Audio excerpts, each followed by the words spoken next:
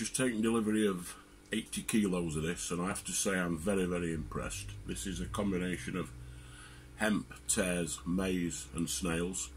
The lake we are going to in France has no facilities at all, no feeder facilities, no electric, no anything.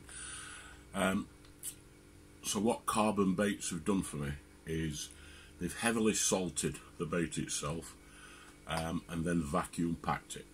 So although you couldn't really class this as shelf life particle, because you will probably get upwards of 10 days, but it could never be classed as shelf life.